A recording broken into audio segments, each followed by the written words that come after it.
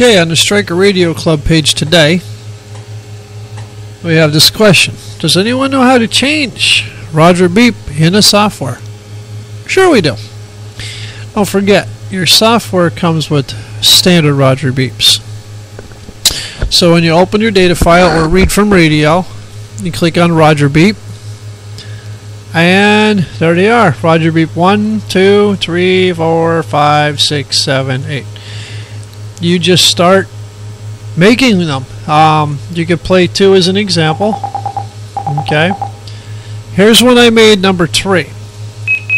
Now, the reason I made number 3 is because by default, your radio over here in this tab, by default, when you change a Roger Beep, it's only channel specific. Remember this, gentlemen and women.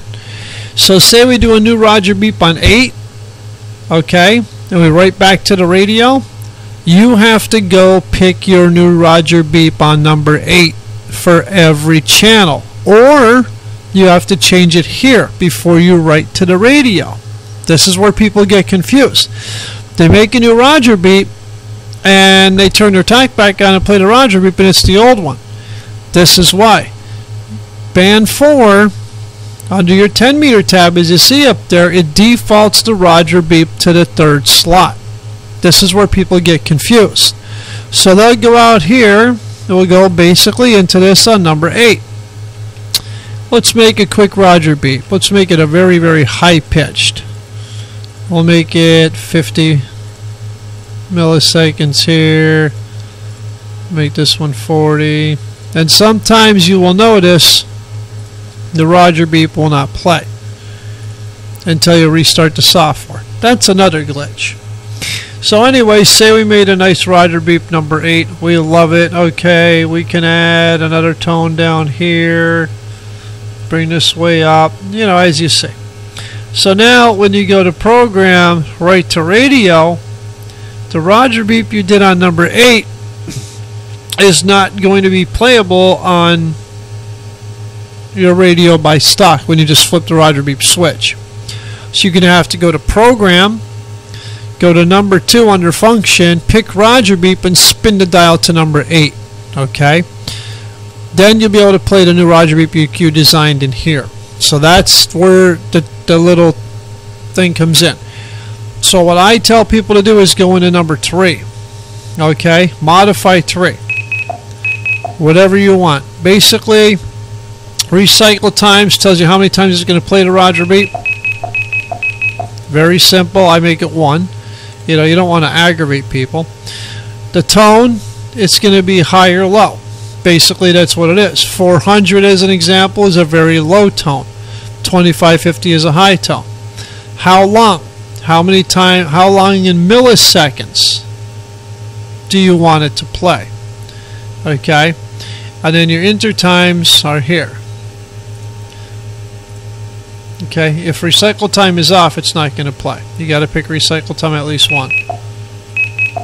And your enter times, okay, that's the adjustment between times. So I leave that on 0. Like I said, so if you went to number 8, you put it on 1. Let's make a new Roger Beep on 8. There we go. Fancy little Roger Beep on number 8. Let's give us another tone here, something nice and high, all the way up. And let's give that a 60 millisecond. Okay. So that's going to play a recycle 6 times.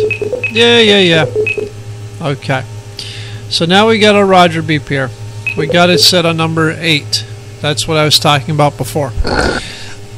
Now when you go, okay, we like this Roger Beep. Cool. I want to use that for every channel. You close this. And then under here, for your 10 meter band, you're going to have to set that to 8. All through here, if that's how you wanted to do it. If not, when you go to program right to radio, it's going to set everything back to Roger Beep, whatever number was here. Okay? That's where guys are getting confused. So back to your question, how do you create a Roger Beep? You just pick a blank tab, make sure this is on the off, so it's on at least 1. Pick a tone and a time. Let's pick another tone. and another time. Let's make this one a little longer and hit play. That's it. There's your new Roger beep. And then you click on close, and then you go program right to radio. That's how you adjust them. But for sake of argument, I always modify Roger beep 3. That's what the radio defaults to. And that way you can play your Roger beep when you write it back instantly. If not, again, you're going to have to go into function. Under first program switch, then function, number 2, Roger beep, and pick the number of the Roger beep you modified. Okay, so say you wanted to set Roger beep 8, that's what you do.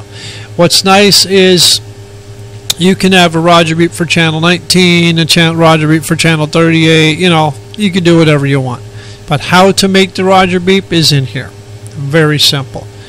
They don't sound exactly on the computer as they do with the radio, remember that.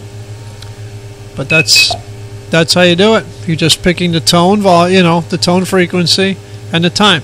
And you're just going to continue to add the tone and the time, tone and time, tone and time till you get it where you want it.